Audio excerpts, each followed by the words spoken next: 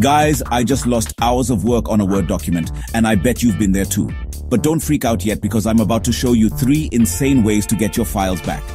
First up, we've got the AutoRecover feature. It's like Word's secret weapon.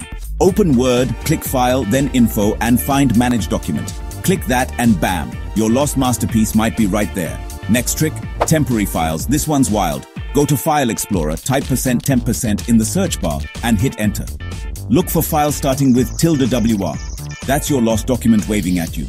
Last but not least, check your recycle bin. I know it sounds crazy, but sometimes Word throws your unsaved work in there. It's like a treasure hunt, but with way higher stakes. Try these tricks and let me know which one saved your butt in the comments.